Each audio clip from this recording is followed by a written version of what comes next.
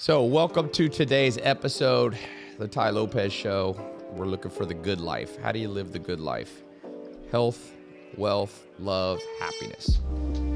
Dan, somebody I've known for a decade. He's what I call a super entrepreneur, meaning like he's got his hands in everything. He just bought himself a big ranch. Am I allowed to say that? Yeah, I haven't posted it yet, but yeah. This is the exclusive premiere. He's getting his chickens. Hey, the way the world's going now, you better be able to grow your own food, man. Oh yeah, I got lots of chickens. I don't want you having to show up on my farm to get your eggs. Mine are on the East Coast. So Dan's got a $100 million mastermind, which is all these top entrepreneurs from around the world get together. He brings in super celebrities to come speak, billionaires. But Dan's got all these businesses. He's also an investor himself. He does all these angel investments. He's probably got invested in, I don't know how many companies in your career. 37. Hundreds, probably. What's the number? 37.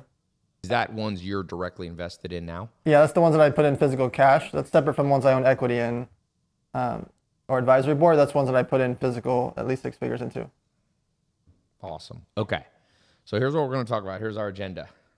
Because Dan is also a master of social media. So he's helped, he's done stuff with the Kardashians, everybody, influencer marketing, everything people are talking about. So I want to talk about the evolution of social media over the last 5 years because I feel like everything's changed. That's number one.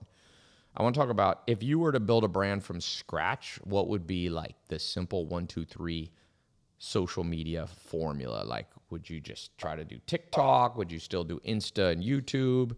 We're going to talk about how somebody who's lazy or confused on how to post content can just easily start creating content. Okay. We're going to talk about spending $60 million a year on influencers and what you've learned by doing that. This year, you've already paid 3,500 influencers to post for brands. So he's got all kinds of unique experience. How you invest your money. Anyway, we have other stuff. But one other thing I'm just going to read. It takes a whole page to put the accolades of Dan Fleyshman. He was the youngest founder of a publicly traded company. He licensed apparel brand for $9.5 million at the age of 19. He scaled his energy drink business to 55,000 retail stores. He's currently an angel investor in 36 companies. He launched a sports card shop during the pandemic, Cards and Coffee. He has a cool charity where they give out backpacks to homeless people. It's called Model Citizen Fund. And he organized 49 free events. I've gone to a few of them. I've spoken at some called Elevator Nights. So let's start with this first agenda point. What has changed but also what hasn't changed? Let's just take the last 5 years, 2017 to today. So the main thing that's changed is the algorithm. Before, when we had a chronological feed, you would see the people that you followed, you'd see them in real time, or effectively in real time, in order. So if Tai was at a restaurant and he would post about being at the restaurant, and I was in the restaurant too, or I was going to the restaurant, I could interact with him and be like, hey, I'm going to be there too. That's social media. Now it's just media. The social part has been removed the last 5 years, where Tai could post from the restaurant. I might not see it for 2 days, 3 days, 4 days, or ever, because Instagram and other platforms think that they want to show it to me at a certain time of the day, or if at all, because I haven't engaged in Tai's post the last 2 times, maybe they don't want to show it to me, etc. And so social media became media. The last 5 years has been the biggest change. And also, the competition of amount of influencers changed drastically. 2017, there was hundreds of influencers that were big, thousands that were out there. Now there's hundreds and hundreds of thousands of big influencers, tens of thousands of quite big, 500K plus, thousands and thousands that have millions of followers. And then you have a very big number of people that have 5 million to 100 million, which never existed before. Now you have that at scale. And you have, I don't even know the number of micro-influencers or people that think they're an influencer, which is in the tens of millions. And I think I'm an influencer. Yes. That's a new category. Yes. I'm going to call it the thinks. So, by the way, on that, did you see Joe Rogan did an interview with Mark Zuckerberg in the last couple of days? And he said, well, you can hear Mark Zuckerberg actually admitting that on certain things, for example, the Hunter Biden. Biden's son, Hunter, with this laptop stuff, that the FBI reached out to Facebook, asked them to kind of suppress the algorithm or use the algorithm to suppress. What do you think? Like, for sure that's going on. I mean, Twitter's probably even worse than Facebook on that. Like, how do you deal with that? Like, you have a person here watching can build a brand, e-com brand, get 100,000 followers, post, and like 30 of their followers see it. Right. So the main way to combat it is, if you can't beat them, join them. Meaning there's a lot of key words that you can't say or use. Otherwise, they will depress or suppress your content. So for example, let's say Ty had a product and it was, clocks. And he wanted me to help him with a social media campaign selling clocks. But in my caption, or in the influencer's caption, he wants me to say, buy it now, link in bio, discount 20%. Every one of those little phrases suppresses the content. Just saying buy it now suppresses the content. Saying link in bio suppresses the content. Because Instagram and other platforms want to make all the money, they know a lot of the key words that like a Fashion Nova type brand utilize. So if you say discount, link in bio, 50% off, things like that, it suppresses the content. So it's very difficult with an influencer with 100,000 followers when they're excited to say, hey, guess what? I just launched my new clocks company. Boom, swipe up, go here, click my link in bio, use my discount code 50%, use this code FGH4. Any of those things will suppress the content. If you use multiple of them, then good luck. Like Ty said, 30 people are going to see it. And so that part. And then if you say like Donald Trump in it, then it'll really get suppressed. Yeah, you say any of the keywords. You say anything political, COVID, Trump, any of the keywords that are out there, immediately you can get shadow banned, which people say is not true. It's very, very true because I deal with a lot of influencers that have been shadow banned. Yeah, let's talk about this shadow ban. Where do you see it the most? I've seen it on YouTube happen. Yeah. So you think it's happening on almost every platform where they shadow ban people? Absolutely. So YouTube is notorious for it. They just took down one of the biggest influencers ever a few weeks ago, and there's a lot of people very upset about it. It's called Steve Will Do It. Steve Will Do It gets a bazillion views. They literally removed his whole profile. The reason people are upset about it is he goes out and donates a car, 6 figures, helping someone buy a house. Like, he's out there actively doing all the things that Ty used to do quite actively when you were in the social media, when you were focused on the social media game back then, like giving away cars and giving away prizes to make people feel good and help people's lives. That's what Steve Will Do It did. They literally removed his whole account. Like, yeah, there's like outrage about it. What's the reason? Like, why do they care? What was he doing? Well, anytime someone does content that stands out or that they don't agree with, or is woke, or some situation's happening, or then they just decide that they're going to remove it, and you can't fight them over it. What was his? Is he a right-wing guy? Is he like? I don't know what he did. He does a lot of outrageous stuff. In his process of raising capital, he does a lot of outrageous things. Like I'm going to stand on the roof for 3 days until you guys all donate. Gotcha. So is there where they're going to say somebody was maybe going to die trying to do it? I never even heard why they took it down. What do you think about Andrew Tate getting kicked off everywhere? So it's interesting. His was a creative genius marketing ploy. A lot of things he was saying is so polarizing that it works, right? In anything, you've talked about lots of times, in anything, 50% is going to hate you, 50% will love you, and that's the most famous people. Donald Trump, the Kardashians, etc. They become the most famous because of Conor McGregor. They become the most famous people, not necessarily for their skill. Like, McGregor's lost his last 3 fights, right? But he's still the biggest ticket-selling fighter there is. But they're polarizing things that they say is what makes them huge. Andrew Tate did that at scale really fast, like really fast. So taking him down is an interesting decision for multiple platforms to do because he wasn't saying anything technically harmful. He was just saying things that were mentally harmful or mentally interesting for people to hear what he was saying. Right. And most of it being against women. And so what can happen is at major platforms, if the men or women decide, you know what, this guy keeps doing these polarizing things and saying bad things about women or bad things for men to think about or how to act towards women, they can make a decision that they want to suppress his content, or what they did was just completely remove him from the platform. What's interesting for him is he actually got famous not by posting his own content, by incentivizing people within his academy to go post it for him, about him. Exactly. I mean, it was genius. That was a very smart move smart. he did. He just got everybody else to post for him. Yep. So do you think they're going to start suppressing other people's posts that has his face in the video? For sure. Will they use AI? Will they use, they've got big offices of Facebook in India manually, because you got to manually review suicides and crazy stuff that gets posted. Do you think there's an actual mandate from the top down at big platforms saying, if anybody posts this dude thing, behind the scenes, start suppressing it, start shadow banning it? Yes, absolutely. I think anybody using the keyword or the tag Andrew Tate is going to get suppressed. Not deleted, but suppressed. But do you think they can actually recognize his face? And do absolutely. it with, like, I know AI? they can. Here's interesting. Let's say that you and I make this video right now, right, of us doing an interview. But the video starts out with me in the first 5 seconds on your post, and you do a main feed post. Yes. It will not get any good engagement because most of your audience won't know me. So if there's millions of followers and only a few 100,000 know me, Instagram will think, wait, that's not Tai. And they literally won't show it to people because it's me in your video, and vice versa. And so what happens is, even, by the way, you're much more famous. So if I post you and you're the first 5 seconds, I still won't get that good engagement because even people recognize you, it's still not Dan. Right. And so that will happen at scale. Someone goes out there and posts Andrew Tate as the video and they're not in it, it will not get good, not just good engagement, it won't get shown. What are the odds? What do you give it that he gets reinstated on all the major platforms? Ooh, I don't like his side. I would bet against him. He's Give him 20% chance. Less. I would, yeah. Like I think there's a lot of women that work at Facebook and Instagram that do not want him back, and I can imagine that corporate meeting of them trying to explain why he should come back. I don't see it. What's the stuff like?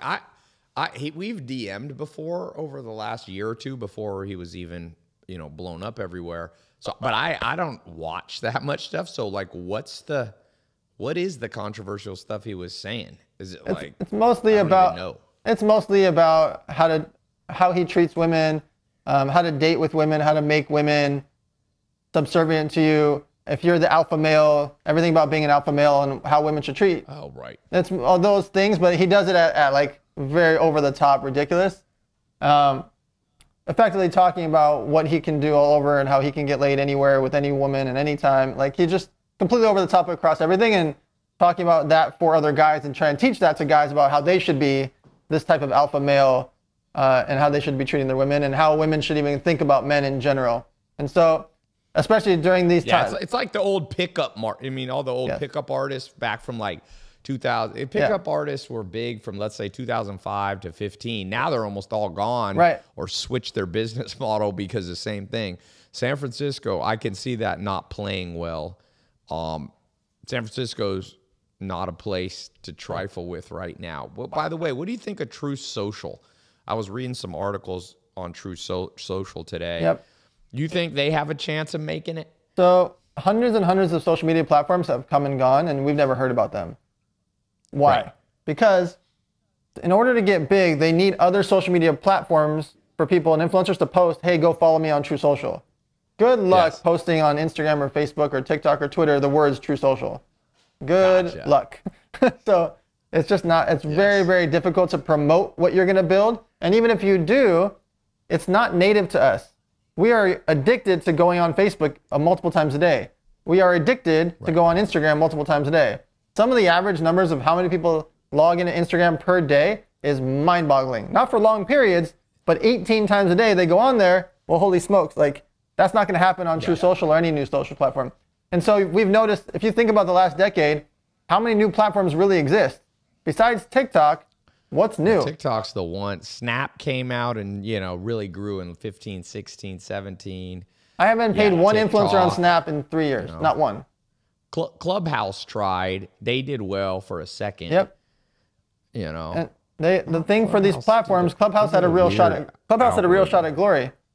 The problem for them was they didn't take the simple advice that multiple of us gave them, was pay influencers to host their own daily shows.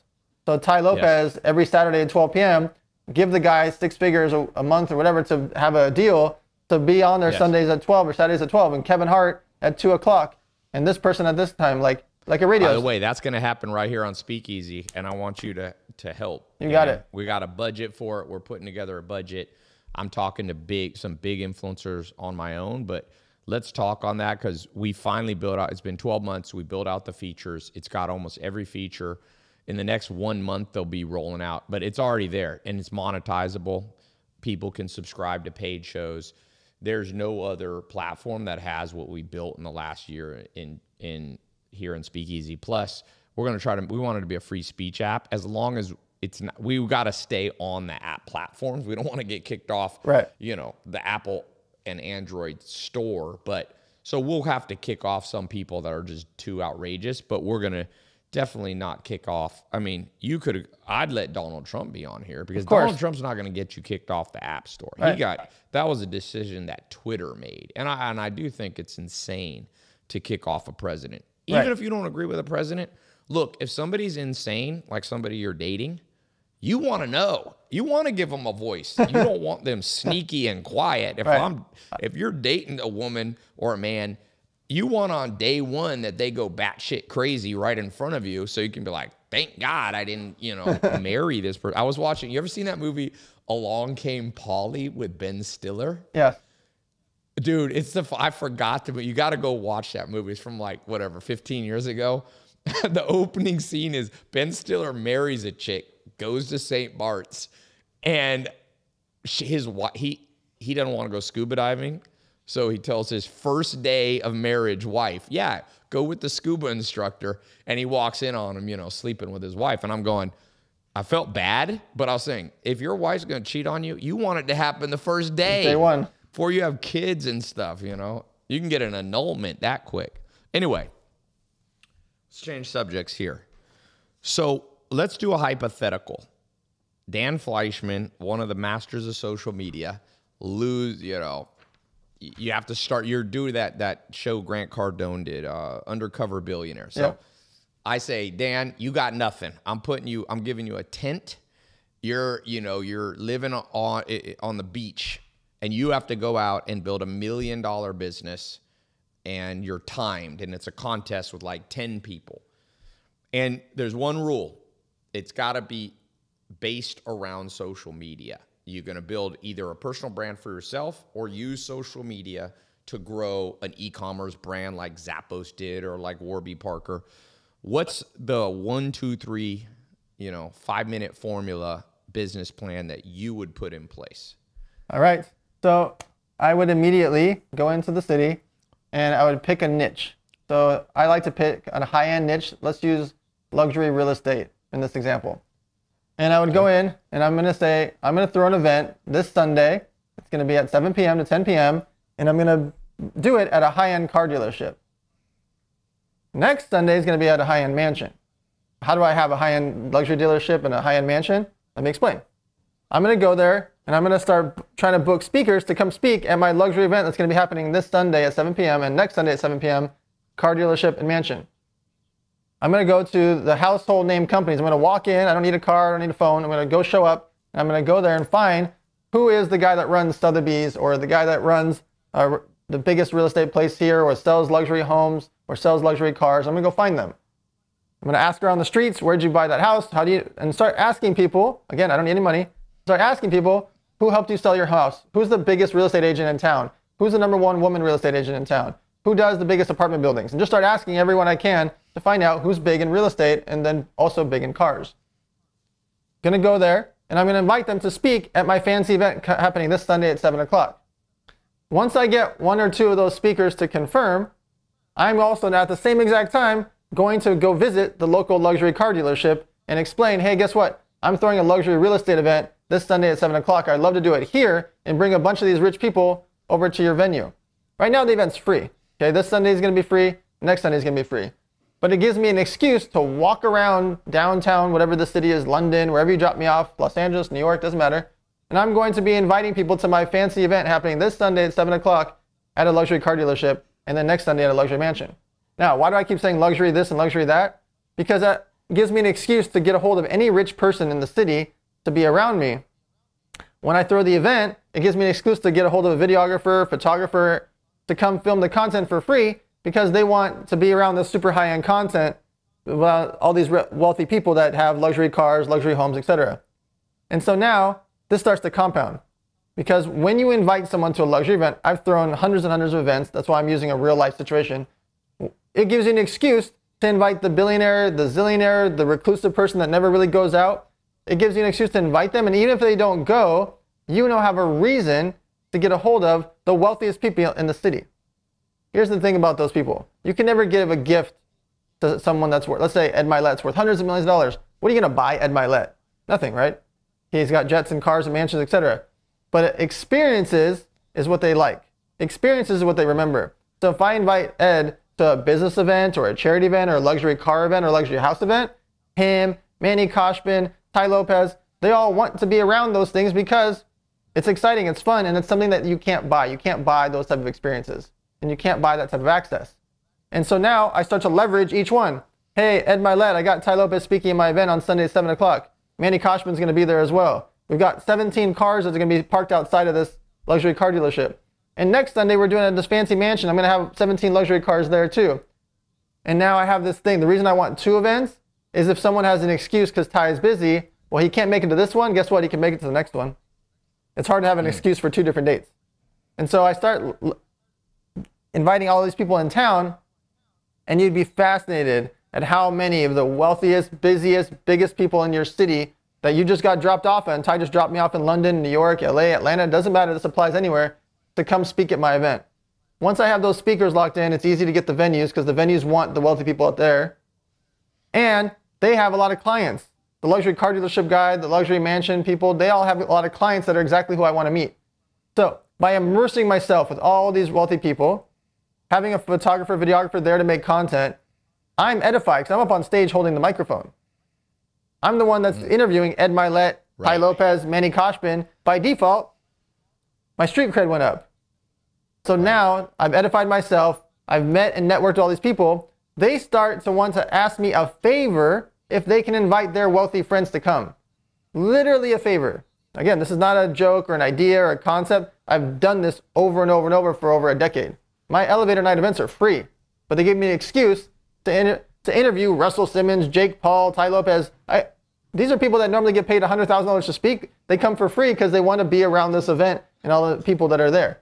And so what happens is, now that I've done these 2 events, especially after the first one, I now have street cred, social media. By the way, Facebook, Instagram, Twitter, LinkedIn, Snapchat, TikTok, all of them, including YouTube, are free, free, free, free, free, and free. And so now I've got photos and videos with Tai Lopez, Ed Milet, Manny Koshbin, all these great characters. I threw it at a fancy car dealership. I went from being a guy that has no money, I have no access, you gave me a tent to sleep in, to now I look like I'm out there balling, but I'm not just doing it to create that effect. I'm doing it to network. Because now I have access to all these interesting business people in that local community. And so the way for me to start monetizing it is, the 3rd and 4th event are now a fee. I can now start charging $1,000 to come to my event. I can start doing consulting. Or you can do like a VIP dinner afterwards only to people who pay. So you have 100 people show up, and you say, you take the 2 celebrities, if you had Jake Paul or whatever, and then you say, we're doing a dinner after, it's $1,500. Yep. You know, and you make $18,000 net if 12 people pay. Yep. And so I've lived this in real life for many years. I went from free events to $100,000 per person masterminds. It's a big jump. And I sold out a 100K mastermind to 100 people in a few months. Going from literally never selling an event before to all of a sudden selling out and doing $10 million in revenue in a few months. All from these free events. All from my excuse of networking over and over and over. And so if I was dropped off in a city, and this applies to most any city in the world, besides obviously a 3rd world country, this wouldn't work if there's nobody there to create commerce with. But outside that, any mid-size or major metropolitan city this applies to, hosting your own events gives you an excuse to call anybody. Again, even if they don't show up, you now have that favor, that like brownie point of inviting them to the cool event, even if they didn't show up. I love that. And you know, what's interesting about that, that's how I really started as an entrepreneur, was I was in Raleigh, North Carolina, didn't have much money, and I started doing UFC parties at my little apartment. I had a roommate, this guy, Brian Marshburn, and I forget, it was funny, my rent was probably like $800, and it was split between this guy and me, and I was like, let's do a UFC event. And I didn't have a TV. So I went to like Rent-A-Center. I remember. So I did the first event with this little TV I had, and like 30 people came. Oh my God. Okay. And so they were all trying to stare at this little screen, and people were like, this party sucks. I can't see the UFC thing. So the second one, I'm like, I need a bigger TV. And I looked and it was like $800 for a big flat screen. And I was like, I don't have $800. So I went to like Rent-A-Center's website. And I remember it was $300 to rent one, which is kind of stupid if you could buy it for $1,000, but I didn't have $1,000. So I rented it for $300. Then I remember turning to my roommate and being like, how am I ever going to make my $300 back? It was a lot of money to me. And so he's like, put a little tip hat. So we had pizzas. The pizzas cost us like $50. And we told everybody suggested like $30, and we made a profit of like $50. And I went from there, and I went to this restaurant owner named Giorgio Bataxias. He's still in Raleigh, North Carolina, and he owned all these restaurants, nightclubs. And I said, can I have your I said, I did an event at my house. I've outgrown it. The apartment people started getting mad because I'd have like 60 people in a little apartment. So he gave me this place called the Red, not Red Room, it's called Verde. It was in Durham, right next to Duke University. And from there, that really helped me grow, because not only did I get into the hospitality nightlife business and start to make six figures, but I also, like you said, like I started to know people who had money, who were business entrepreneurs to mentor me. And I ended up, people I met through those events became my business partners in other ventures, even to this day. So like, I like where you're going, because basically the mistake that happens in the modern world, tell me if you agree, is we live in a world where it's so much like social media and being on your phone that you can forget like old-fashioned in-person connections with people still works, because the human DNA is hardwired to connect in person. You need to be there. You know what I mean? Yeah. So I'm glad you're bringing that up, because it's like totally forgotten. Okay, let's switch subjects for a second. And by the way, we got 23 minutes. So those of you in the audience here watching live on Speakeasy, can you please, any important questions you have for Dan before we end in 20 minutes? I'm going to ask him one more question, and then I'm going to switch it over to kind of audiences. People are saying good info. Somebody asked how much ad spend. So Akumi has a question, if I think I understand it. If you had $1,000 or $100,000 or $10,000 budget, what percentage would you spend on each platform? Like, would you, let's say you were boosting Instagram. Now you can do TikTok posts, you can do YouTube. Like, what's your favorite kind of platform to concentrate your focus on? Or are you still a big believer in equally spreading it out on all the platforms? What's your thoughts there? So I always talk about omnipresence, about being on all the platforms. But then once you have all the platforms, Facebook, Twitter, Instagram, LinkedIn, Snapchat, YouTube, etc., once you're on the top 7 major platforms, the next thing is what I call digging for oil. So I would spend $100, $100, $100, $100, $100 on each platform, and I'll see my $100 over here created $0, $100 over here created $45, $100 over here created $240. But hey, the $100 on Instagram or on TikTok did $300 in sales. Well, once I've digged for oil, I don't even think about the other ones as far as ad spend goes. I just put all my money into the one that had oil in it until it stops, right? Because it might stop in 3 days, 10 days, 30 days, a year. I don't know when. But I'm going to keep digging on that one as far as money goes. But posting content has to be on all the platforms, because you don't know if your audience lives on YouTube, or they love Twitter, or they're just big TikTok fans. You don't know where they live. And the cost basis for you to create that content for the other platforms is nothing. If you make content for Instagram, you can repurpose the same exact video and caption on Facebook, on LinkedIn. You can do the same thing on TikTok, etc. Only platform you really need to be specific for is YouTube, because that's more longer form content, longer videos. But all the other platforms, like you see me post a video or a photo, it's going to be on LinkedIn, 2 minutes later on Facebook, 2 minutes later on Instagram, 2 minutes later on TikTok. And there's no one, and I don't use an app to do all 4. I manually do each one. I mean, because you don't know.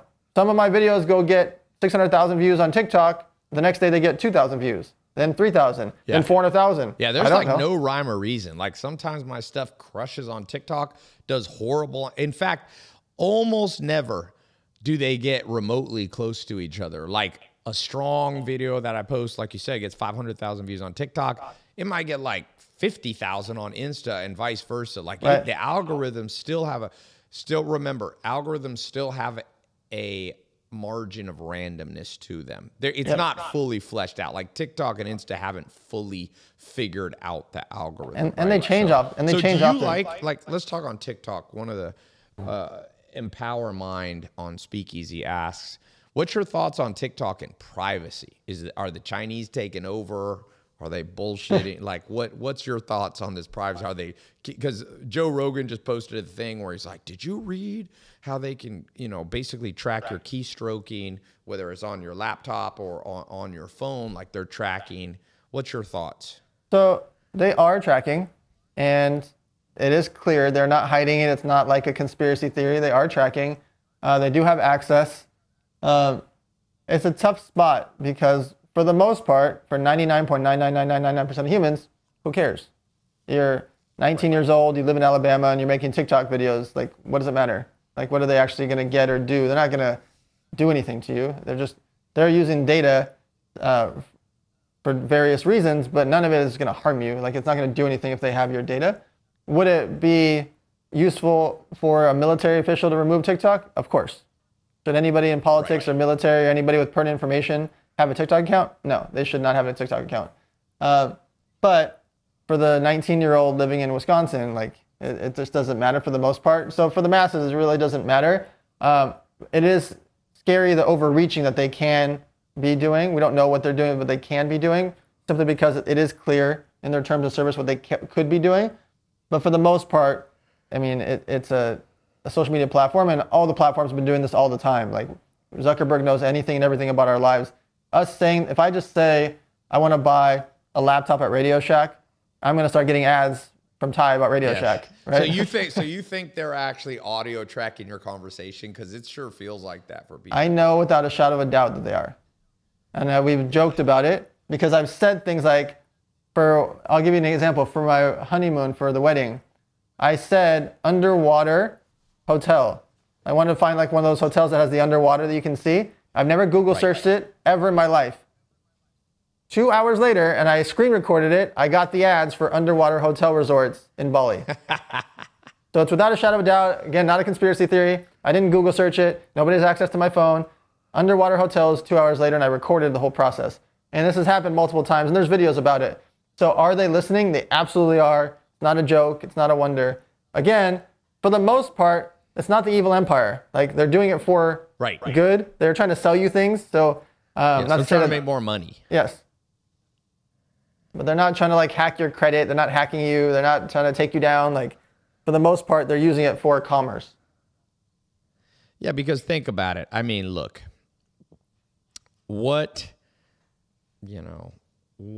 there's billions of people using TikTok.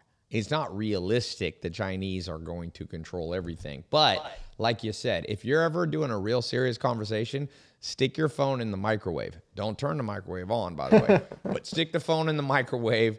If there's three of you need to have a confidential conversation. Even Mark Zuckerberg, I don't know if you saw that old picture where he puts tape over the laptop camera. Yep. Just in case, like, I tell people, it's like, go do a night walk on the beach. That's your best bet for nobody being able to track you. Loud waves crashing down. Okay, some other questions.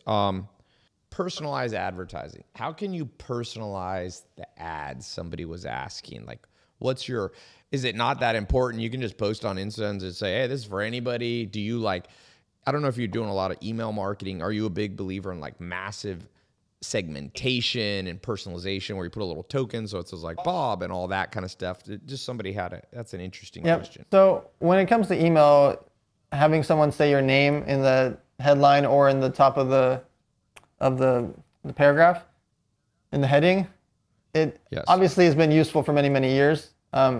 Also, if I invite people to an event, I copy and paste their name, even though it's clear that I'm copy and pasting, hey, Tai, come to my birthday party. It's clear that that part's copy and pasted. The body is copy and pasted. I still put Tai's name in the front. And if you want a little hack, add his name somewhere in the body as well. And boom, now they think they think you wrote it for them, even though you're just adding two words, Tai and Tai.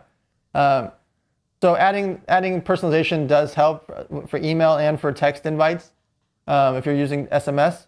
When it comes to Facebook, Instagram, LinkedIn, Snapchat, etc., it doesn't matter at all. Nobody expects you to be direct marketing to them unless you're doing it through the DMs. And in the DMs, they already know you DM'd one-to-one anyways, so it doesn't really matter that much. They're not expecting that.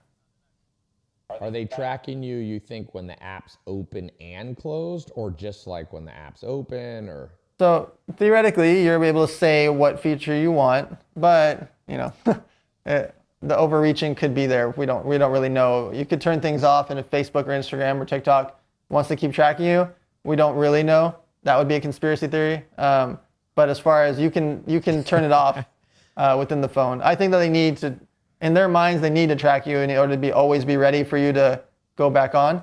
And so most apps, if you look at just within your apps on your phone, most apps are tracking you, whether it's Hertz Rent-A-Car, whether it's any app, they're tracking you for where you are, the credit cards, the airlines, etc. So you just kind of have to know that in the last 3-4 years in particular, we're pretty much always being tracked by the apps in our phone. And I don't know if you turn that off, if you necessarily actually get away or get privacy. But I also don't know that really matters. You got to do what Hillary Clinton did. You got to get a hammer and just smash them and put them in acid. Yeah. That'll probably work. Put them in a barrel of acid like the Mexico cartel does with bodies. That'll probably stop the tracking. Yeah. Acid melting of your equipment. It's very effective. By the way, I just bought the domain. I bought the domain networth.com that I'm going to launch. So it's going to be pretty cool. I got to talk to you this on Dan. I bought it from Hewlett Packard. Nice. Owned it. But basically the concept is, right now, 130 million monthly searches with a person's name and the word net worth. Whoa. Donald Trump, net worth. Dan Fleyshman. And look at the long tail of just like insane. It's like, it's either 130 million a year or a month. I think it's a month. It's like insanity. One of my SEO guys was doing the keyword research, but it's just like millions a day. Yeah. Okay. And so I bought networth.com, and this is just changing the subject here. I think people like to hear like the makings of a business plan. This is how I think through my business plan. And Dan, give me some things that I should do that you can think of, some pointers. So Forbes does the really rich people that are mostly own public assets that's easy to verify. It's easy to know Elon Musk's net worth because it's mostly in Tesla public stock. And therefore, or at least a great portion of it, you can just track daily how his net worth moves, Bill Gates, Bezos, so on. When it comes to Dan Fleischman, I guarantee you lots of people every month search Dan Fleyshman net worth. But like my net worth is like all over the place on websites. Like I've seen 10 million, hundreds of millions, 50 million, like all this. So what I'm going to offer is a service to influencer, or a service to individuals that for a small fee, we use a third party that will verify your net worth and you get a badge on it. This is only now, and it could be a range, right? But my experience is entrepreneurs want people to know their net worth, not necessarily me and you, but a lot of people like the status of net worth. So I also think it's a service to people because a lot of people want to know, what somebody's net worth is. So I'm going to launch this verified version. And of course, we're going to try to get 1 million profiles up over the next 36 months. We'll start with 1,000, and we're going to focus on people that are wealthy, but not necessarily on the Forbes list. Yep. So what should I think about? What's your advice on how to make that an even better business plan? Yep. So verifications is good. I think what's interesting is if someone could actually share that profile and they got really like super verified, so like, hey, I'm looking at a lease of this building, or I'm looking at an office space, or I'm going to buy a car, and you guys actually vetted me. If I think about it, I can't even get an appointment to go see a mansion or to go look at a jet or a yacht without it getting approved first. If you guys were that, I think that's interesting. Where people trusted networth.com to be like the credit karma, if you will, like the credit karma of the space. Because I don't want to submit financials to go look at a yacht or a jet or a car or a mansion if I'm just going to go look at it. But it'd be interesting to just send my networth.com link and show that it's verified. maybe there's a second verification, like a super verification. I like that. We have it. We can do it with CPAs. So basically, you'll upload privately your info, so you're secure. I actually won't see it. It goes to a U.S. lawyer, and that lawyer will certify it. So it's like a really legit thing. Yep. So the main website that people search is like pops up, not search for, but pops up is celebritynetworth.com, and yes, they just pick numbers arbitrarily, right? I've seen mine on there. It says $50 million, and then it has like the wrong birthday and the wrong date and the wrong company. They're just kind of like scraping to do it, like to grab my birthday was September 2nd on there. I forgot what my company was. It was like a weird company. Anyway, so like Celebrity Net Worth is but the traffic they get, I heard, is insanity. I mean, like. Oh yeah, that's what I'm saying. Just people, but watch out, ladies and gentlemen, because I own networth.com, and good domain like that, it doesn't necessarily have the same SEO authority, but it has authority in the world. Meaning, like you said, if you were going to buy a mansion, and networth.com shows up with a really professional website, that's a real tool for you. Like you said, like a Credit Karma score. Like, look, here's the deal. And we could even have an enterprise version that could send them some, they could click and get some more verification. I like that. Yeah. So like, it's very interesting. So you could, and depends on how deep people want to get. I could say, hey, look, here's a $4 million house, and I have 6 cars, and I have 1 jet, and I have 13 investments. Yes. Like it depends on how deep it wants to get, but you could have like the super high-end version that I could literally use for business. Version. This dude will marry you with no prenup. He has a no prenup badge. This man, you could have all kinds of stuff. You could go deeper down the rabbit hole here. You could be like, this person only has 2 bodies in the basement. I did their criminal record's only two murders, not 3. I think a dating site, dude, I think a lot of those searches are around dating. Like there's a lot of people doing the dating thing. And then there's a lot of competitive searches. Like, okay, right. I'm worth, whatever. I wonder if this dude, my competitor's worth more. Yeah. Like for me, I like my net worth to show low because I've found there's not a lot of upside. But right. I used to think it was cool. It's funny. I used to want my net worth to be like, I remember when it showed like whatever, 1 or 5 million bucks, and I was like, no, I want to prove it's way higher. Now I'm the other way. I'm like, let's keep this sucker low. Exactly. I don't need that kind of attention. You know what I mean? Everybody wants what they don't have. When you don't have it, you want it. Elon Musk net worth is like 200 billion. Yeah, it'd be interesting. The thing that people don't realize about net worth, it's a tricky one because there's a lot of subjective private valuations of companies. You know what I mean? Yep. All right, we got a few minutes left. How much did the domain cost you? It cost a decent amount of money. Not as I got it for a decent price though. Yeah, acquire other networks. Yeah, I like to buy other stuff, so I'll be looking to buy other domains. But just on a private note, not even for everybody else. Let's talk for a minute here. Pretend nobody else is on this call, Dan, but I want to get you involved in get you paid to help me grow this app because I think this Speakeasy app has a purpose. Like Spotify's good, Apple Podcasts is good, but you can't interact with the damn person. Joe Rogan, Sirius is good, but it's cool to be able to interact and also have a social platform side of the thing. Clubhouse had an opportunity. They went down a different route, which I don't want to go down with Speakeasy. So what do you think? What's a plan me and you can do together offline? Is it start paying a whole bunch of people in your world to start doing shows once a month, twice a month kind of thing? Yep. So there's 2 things. One is some of them having their own shows or hosting or going live, which works really effectively. But 2 is also them just looking organic about listening and watching. So with them posting with them wearing headphones or them on a laptop or them in a car or them at an event or them actually utilizing the app in a real organic feeling, people will know that it's paid but not feel that it's paid, if that makes sense, where they're actually like consuming the content. So that we've done that for podcasts before. Obviously, there's household name podcasters that have spent huge money with us because we simply have people posting, hey, I'm listening to this household name podcaster. Oh my God, this episode really got me to tears. Oh, this episode, wow, inspired me. Oh, I listen to this podcast every day when I work out. Like, it's the thing that it feels like it's being paid or it feels organic depending on the context of it. But most importantly, people can now see how they could utilize it, them listening or them watching, whether it's to inspire, etc.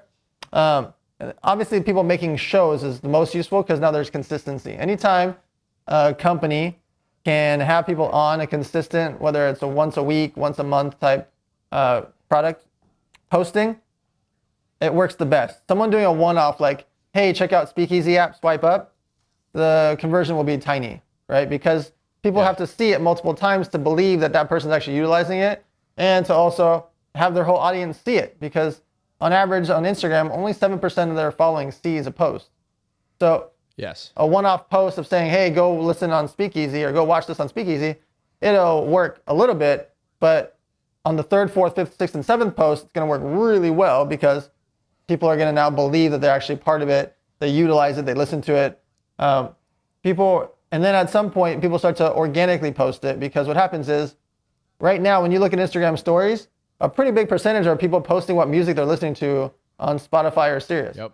That's literally their screenshot on Instagram story, which is a very valuable piece of real estate. They're organically posting like, listen, right now, today, it's happening at scale. Like today is a great example. DJ Khaled, his new album came out last night, and go look at Instagram stories today. Everyone and their mom it's crazy. is posting about screenshots from God Did. And it's just like a mind-blowing amount of people. God Did. He's the master of so using good. these phrases. I think DJ Khaled's one of the best phrase masters. Like he's got like God Did or what was the one he started with when he was like, he'd always go, huh, or whatever when he first started and was on that. God Did. What's another DJ Khaled thing? Do I have any DJ Khaled? DJ Khaled. Yeah, he used his own name, but he had some other phrase. Another one. That's the one. Yeah. And Major Key. Yeah. He Major is Key. damn good. He's a great mark. We the best. How Yeah. do we forget We the best? Yeah. If I had to hear fucking We the best Another one more one. time, my Yeah. brain would explode. Yeah, we did a campaign with him for DraftKings. Actually, you did the same campaign. That was a fun one. But we had him. We did. By the way, I'm gonna have Itzel. I'm gonna have them wire you money on Monday. It's too late today. Let's get a buy. I'm ready to go. Okay. Literally, we just finished up the features, and we got a good budget for this thing. We've spent money to build it. We got investment behind it. Help me blow this thing up. And we also have tracking, so we can track who brings in the follower. Not that that's the only way we can pay people a flat fee, but also we have the back. It's nice to track a little bit, even though you never track 100%. You know what I mean? Of course. So good. If people want to follow up with you now that we're ending the show, what's the best place to get services from Dan Fleyshman? If you want to know more about your mastermind, what's the place to go? Yeah, so all my social media is the same. It's just at Dan Fleyshman, which is also important for you guys listening. Your screen name should be the same on every platform. Your bio should be the same, and your photo should be the same as well, because people need to see it multiple times. And if they're scrolling by on Twitter or Instagram, you got to be the same across every platform. Awesome. Go check out, and he's got a at Dan Fleyshman on Speakeasy. Everyone, do me a favor. Go drop him a quick. I think can they now send him a tip in the DMs? Who's gonna be the first person to go tip DM? I'm gonna tip him myself. Let me see if I can do it. .ad. Can you all still hear me? Can you still hear me, Dan? Yeah, I can hear you. It already says it right here. I can see it. Why does it not show in the damn DM? All right. I'm finding little bugs I'm going to fix. Okay, man. Well, thank you so much for this. And I'm excited to get you to help blow this thing up. Sounds good. It's time to hit the ground Let's do it. hardcore. Later, guys. Talk to you later. All right. Bye.